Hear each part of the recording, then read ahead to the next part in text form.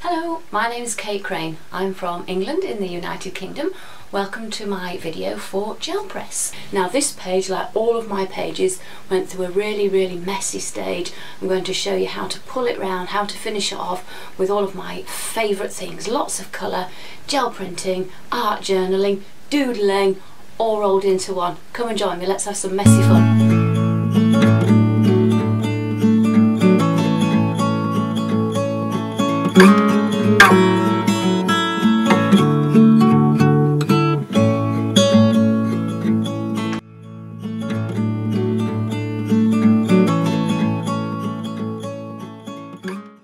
To bring a little bit of the braid directly now onto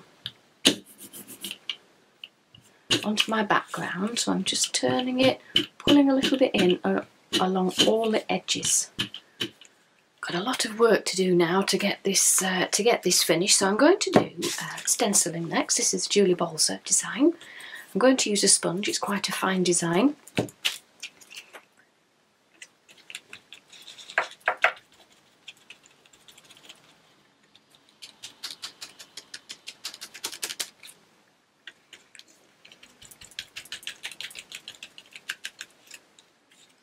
This is a Crafter's Workshop by Kasha Avery called Corn Cob. I was going to use a brush this time. It doesn't matter actually whether you use a sponge or a brush.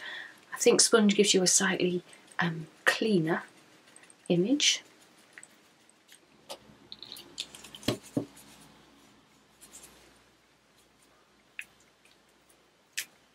Just so I can add a few of those. Another way I like to build up pattern in my backgrounds is by mark making.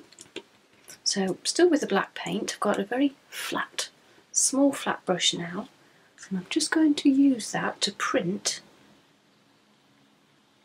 And I might do this in various colours as well. I'll see how it looks as I go. I'm going to do a bit of stamping with some archival inks. I've picked out some matching colours.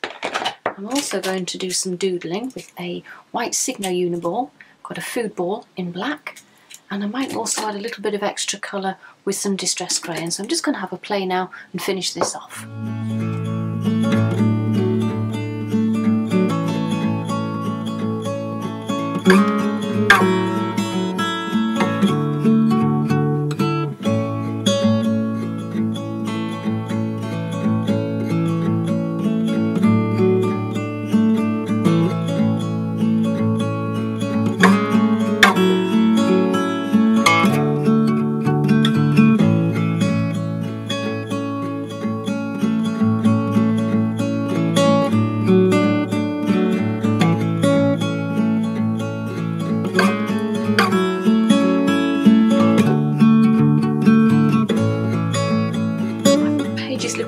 Busy now, so that's telling me it's time to stop. I just want to add a couple of bits to finish.